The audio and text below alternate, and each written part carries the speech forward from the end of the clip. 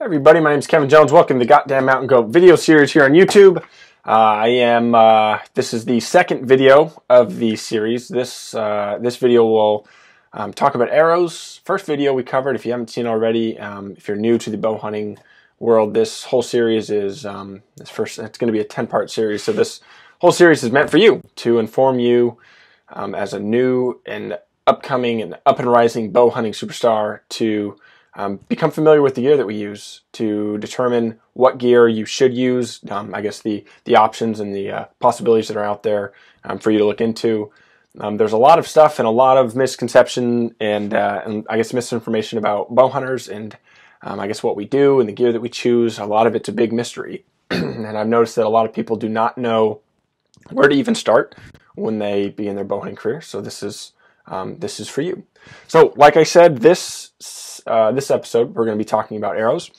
I have some arrows right here. I just got them from Gold Tip. It's one of the arrow manufacturers that produce high quality arrows for guys like me and people like you now.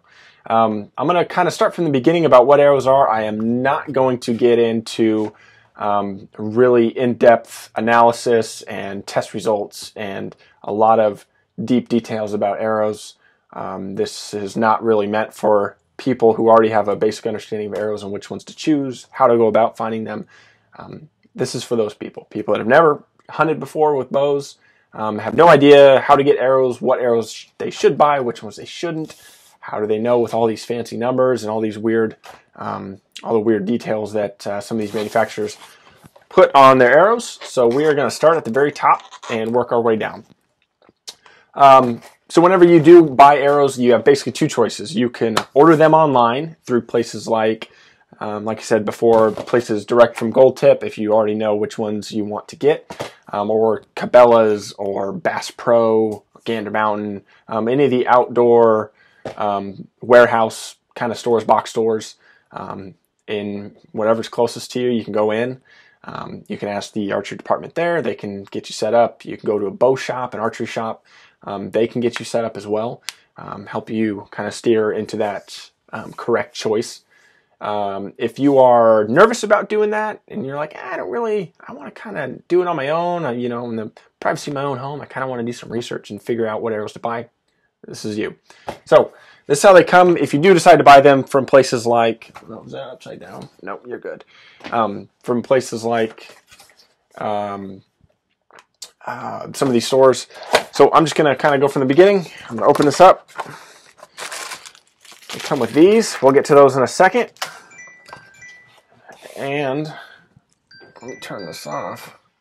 How embarrassing. This is how they come. This is a pack of 12. You can buy them. Some companies offer packs of 3, I think.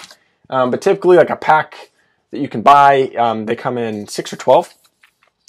So this is the arrow that I shoot. It's the Gold Tip Velocity Pro. And it says right here, I don't know if you can quite see that 340. So that's one of the numbers that we're going to talk about. But first, what I wanted to do is kind of give you an overview of the different parts of an arrow. If you've never hunted before, this is kind of all for you. So you have a couple different parts. This one doesn't have, there's a variety of different names: head, point, broadhead, field tip, whatever you want to call. There's a part that you screw in here. Connected to that is the insert. So there's an insert, which are these things, which I need to put into here, and there's certain glue that you can use. So this right here is the insert that you can connect your either broadhead or field tip to. So it's right here. It's kind of what they look like. And what they do is, once you get some glue, when you get these new things, you slide it right on into here. All I did was put this guy into here. Super scientific here. And once you get it set, this is what you screw things into. So if you're shooting at a target and you're just practicing, you're not going to want a big, broadhead. You're not going to want your razor blade sticking out here. You're going to want something else that's called a field tip, which we'll get to as well. But that's kind of another series. So then you have what's called the shaft, which is this whole thing right here. The whole thing, super big. It's the shaft. Right up here, you have the fletching, the vanes, what it's feathers. Some arrows have feathers on them. So like the old Robin Hood series, this is where the feathers would be. And then back here you have the nock. So the nock, this little thing right here, is what you put onto your bowstring. So your bowstring is literally the string of your bow, and when you go to shoot, you want to put your nock directly onto the bow string. So that's what you, when you draw back, you essentially draw back this entire thing along with your bowstring, and then when you release your bowstring, it pushes the whole arrow forward, launching it towards your target. So that's kind of a basic overview of kind of the different parts. A little bit more into the specifics now. So there's different types of arrows. There's just like cars and anything else in the world. There's different brands. There's different types. There's whatever your preferences are. As a new bow hunter, you probably don't have any preferences. Maybe color. You know, I'm a color guy. I've bought pink arrows before because I think they'd spice up the bow a little bit. But first, before we even go into various types of brands, we're going to talk about the prices. New bow hunter, you just bought your bow, or at least you're looking at them on Craigslist. So you kind of have an idea of what that's going to cost. So the next thing, bow hunting doesn't do you much good, and having a new fancy bow doesn't do you much good if you don't have any arrows to shoot. So I took a quick look online. The average-ish price for 6 of these arrows, maybe not this particular brand, but an arrow similar to this ranges from $40 to $60 for 6 arrows. Or for 12 arrows, you can basically double that, and the average is about $80 to $120. Arrows can be pretty expensive. They can also be pretty cheap. You want to find something right in the middle that suits your needs. Your first thing that you should at least remember is that you're going to be looking for what's called carbon arrows. So these are all carbon arrows. Another option that you might see out there is aluminum arrows. I would stay away from aluminum arrows as a new bow hunter for a variety of reasons. They tend to break more, and as a new bow hunter, you kind of want a little bit more forgiveness. So carbon's the way to go. So get carbon arrows. Your arrows can be a variety of weight and stiffness. So this right here, this 340, let's get back to there. That 340 is a number that talks about the stiffness. So it's basically it's essentially the spine. So when we talk about an arrow's spine, it's basically a number that tells us how much the arrow flexes. So this one flexes pretty good, and with the number, it's essentially the stiffness. Every arrow should flex when it leaves the bow, but it should only flex a little bit. If it flexes too much, and essentially has a weak spine, the flight will be like erratic and it'll be a little wacky and you won't have accurate shots. But if it doesn't flex enough, if it's too stiff, it won't have any forgiveness. So, consistent accuracy, will suffer if you don't have the right arrow. So you're going to need to get the right number. And you might be asking yourself right now, Kevin, that's great. I love the right number. I want to get the right number. What do I do to get the right number? The right number spine, right? An arrow that's perfect for you, without getting into too much of the nitty gritty. So for brass tacks and just a bare minimum to get you by, if you do not want to go into an archery store, which I get, you're new, I get it.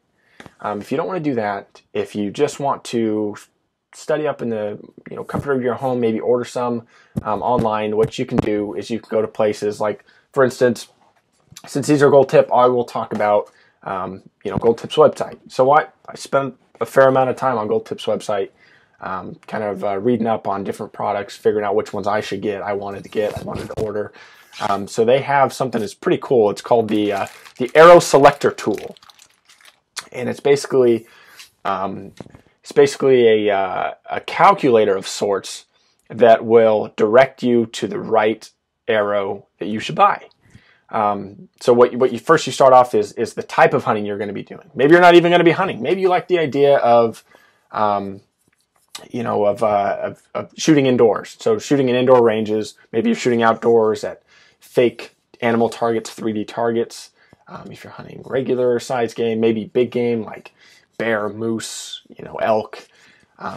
You select that on their little arrow selector tool. Then it brings in, I guess your next screen from there would be like different factors, and it'll guide you the whole step through. It's not rocket science. I'm not a very smart guy, but it's easy to follow. And at the end, it'll spit you out some results. Hey, these are a couple arrows that we think you're going to be most interested in. And then from there, also on their website, they have different things like, and a lot of other manufacturers have this as well, is they have kind of a scale, if you will. So even printed on the back right here, so this is the back of the box I just showed you. See all this pretty stuff.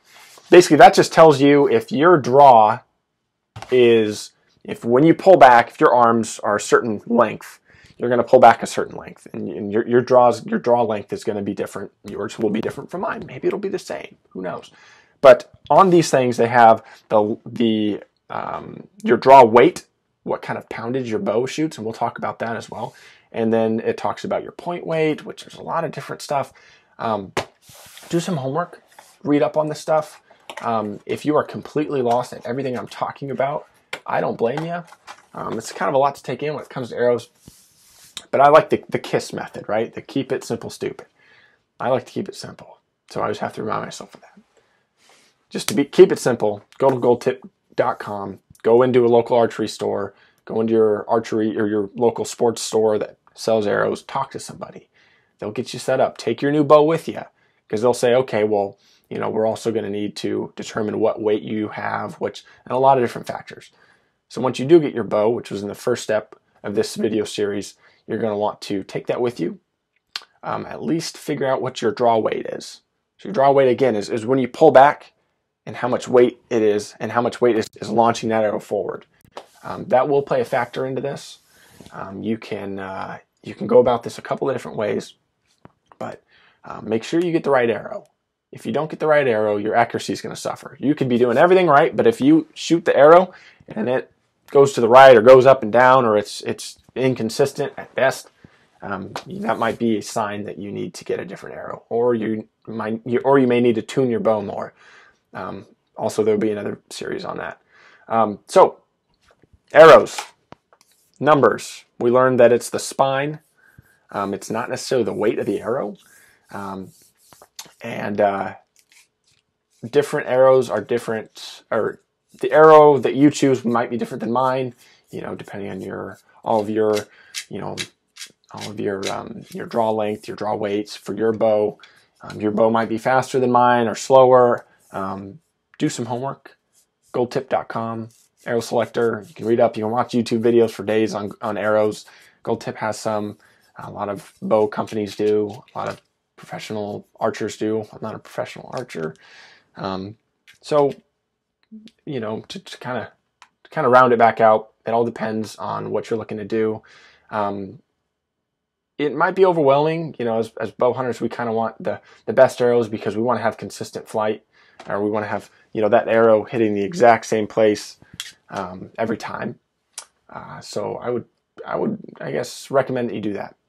That'll probably be it for now. I have some arrows to tend to, new box, so I'm going to set everything up on this.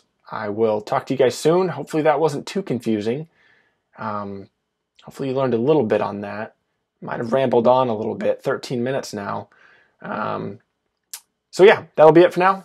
Next video, we are going to be talking about releases. And then after that, we're also going to dive into sights and stabilizers and all sorts of other stuff that you're going to need to know a little bit about. Like I said, this isn't an in-depth analysis. This is the bare bones to get you started, get you scooting along, get you out in the field and taking down big animals and coming home and feeding the family with it. So again, my name is Kevin Jones. This is the Goddamn Mountain Goat video series on YouTube, and we'll see you next time. Thanks.